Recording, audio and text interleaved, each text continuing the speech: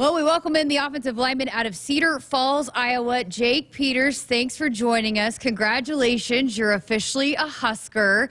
How does it feel that, I know this can be a process, but to have signing day here and to actually make it official, how does it all feel? Yeah, it feels amazing to be a part of Nebraska and to officially call myself a Nebraska Husker. And I'm super excited to be a part of Coach Rule and Coach Raiola's football team. That's awesome. Well, take us through your decision. I know that you were kind of waiting on a Power 5 offer, and then it came in, but how you landed on Nebraska, how you felt like it was the right fit for you? Yeah, so during the summer, I was going into football camp season without really a Power 5 offer, and then Nebraska calls me and invited me to go to their camp, and so I thought that was a pretty good opportunity, and I thought I had a chance to get an offer, so I went into camp. Camped pretty well, and then really liked how Coach Raiola was coaching there and how he coaches. And then after that camp, they decided to offer me. And then obviously super excited to get offered by a place with the history that Nebraska has.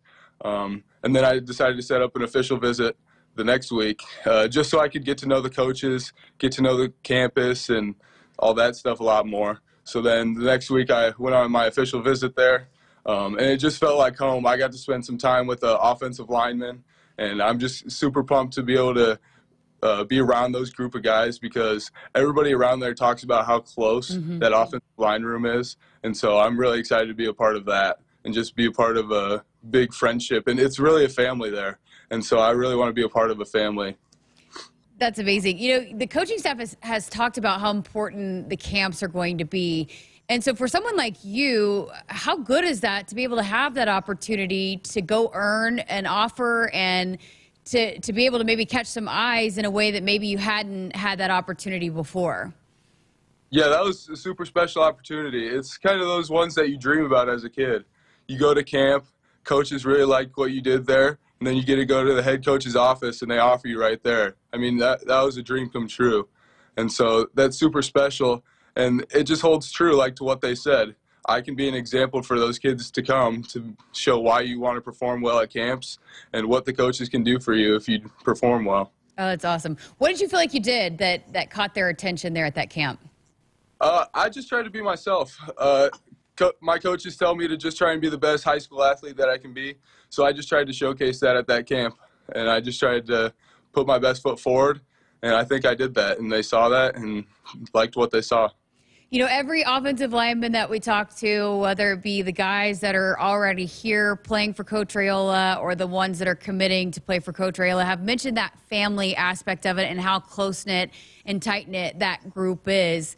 What does that mean to you as an offensive lineman? How important is it to have that close-knit type of feel as an offensive line group? Yeah, that's super important. I can already feel it. Like, they had us go to one of the volleyball games after a football game, and I got to see Ben Scott and Nuri Nwili there, and I just started talking to them like I'd known them for like a few years. I mean, those guys are great, and I just enjoy every second I get to talk with them. And also, you can see the family aspect just with the commits right now. I mean, every Saturday I'd go to their home games, and I'd just pick up right where I left off with all the guys. I think we're probably one of the tightest classes in the country, and I think that's super attractive for other people to see just how close-knit people are, because that's what people want to be a part of. They want to be a part of a family. Very cool. You said you like Coach Raiola and his coaching. What is it about him that you wanted to be coached by him? Yeah, I just really love the style that he coaches with. When I first had that official visit, Ethan Piper was my player host, and I kind of asked him, like, hey, what do you think of Coach Raiola? And the first thing he's told me was he's a father figure, and just so how he takes those guys under his wing. And he really preaches that he wants his offensive line room to be a family, and how he wants their guys to always be hanging out with each other. And Coach Raiola also talks about how he wants his guys to see him as just a regular guy too. He doesn't want him just to see him as a coach. He wants to see him as just a normal guy too. So you had some offers from some pretty impressive schools with high academic standards, not easy to get into whether you're playing football or not. How important is the academic aspect to you, and why is it important to you? Yeah, that's super important to me because it sets up my future. Football only lasts a certain amount of time for everybody, no matter what level you play to. And so as long as I can just keep my academics and keep working hard in the classroom, that'll translate over onto the football field. And that's just kind of how I take everything. I just want to do everything to the best of my ability. And so that's why I work super hard in the classroom.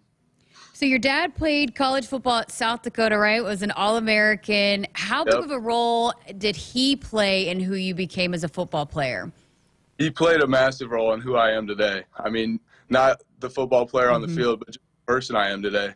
I look up to him every day. He's just a humble person who had some pretty impressive accomplishments as a football player, but you wouldn't be able to tell off the field. He just carries himself super well. But also he inspired me to become a college football player.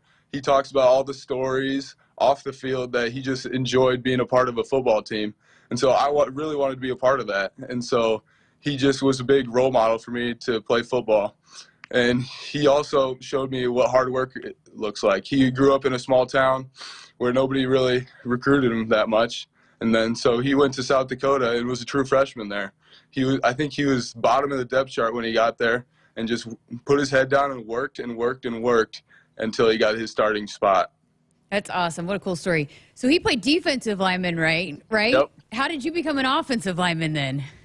Yeah, I don't know. He always tells me that I have better feet than he did. And so he always would tell me that I'm going to be an offensive lineman just because of my feet. But, yeah, he was super quick as a defensive lineman, so I get a little bit of that from him too. So did you have any choice to play football? I guess it sounds like your dad probably didn't push it on you or didn't make you play it. How'd you find your own love for it? Yeah, I just love football ever since I was a kid. I just love playing sports. I'm a competitive person. It doesn't even have to be sports. I'm always trying to compete with people. And so I just found the love for football. I love the physicality aspect of it. I love the team aspect of it. You know, football is one of those sports where not one guy can take over the game. All 11 people matter. And if one guy screws up, well, it's not going to work out very well. And so I think that's super cool to be a part of. Very cool. So what are kind of your plans? You're going to finish out your high school basketball season, but what are some of the goals for yourself before you get here in the summer to be able to come ready to roll? Yeah, I've already been talking with Coach Rayola about different things that I'm going to do in the off season, different drills that I'm going to be working on because they want me at center, and that's a new position for me. So I'm just going to be working on that. I just want to, like I said earlier, I want to be the best high school athlete that I can possibly be. So I'm going to work hard in basketball, and then I also throw shot and discus for track. And so that I'm looking forward to doing that as well. So I read a cool story that your family and your sister came with you on your official visit, and she's going to Iowa. And even when she came here to Nebraska, she said it feels like home. Can you tell us that story and how much that meant to you to have your family feel like it was home too? Yeah, that was a really cool experience. It was the first night of our official visit. We came back to the hotel after touring campus and doing all that stuff, and we just kind of all looked at each other and knew that this was home for me. My sister smiled and just said, I can understand why you like this place so much, and she knew it was right for me because we've grown up together our whole lives together, and so she knew what was right for me, and that was just a great feeling to have, is that it's going to be home. Oh, very cool. Okay, I got some fun questions for you. Let Husker fans get to know you a little bit. Who was your favorite player or athlete growing up? Growing up, I think my dad's a Cowboys fan, and so he would always tell me the stories of when they were going to win all those Super Bowl titles. And so Larry Allen was actually my favorite player growing up, just to see how strong he was, how good he was at the offensive line position. And so that's the guy that I love to watch. Awesome. What's your favorite hobby outside of football? Outside of football, I love to fish. My dad does fly fishing up in northeast Iowa. He ties flies and goes out there for 7 hours on a day. So sometimes I'll go up there and do that with him. And then we got some great rivers around here. And so I love to get out and fish. So you're going to have to find a spot to come fishing here in Lincoln, huh? Oh, I'll have to get those spots found. That's awesome. Okay, favorite cereal? Favorite cereal? I think I'll have to go with Reese's Puffs. Love those as a kid. I still have a bowl every once in a while, but yeah, those are great. I love it. I love it. Okay. Rank these cookies, all right, from last to first. Chocolate chip, peanut butter, macadamia nut, or oatmeal raisin. All right. So last, macadamia nut. And then after that, I'll go peanut butter. And then oatmeal raisin is going to be the second best because my grandma makes some great oatmeal raisin cookies.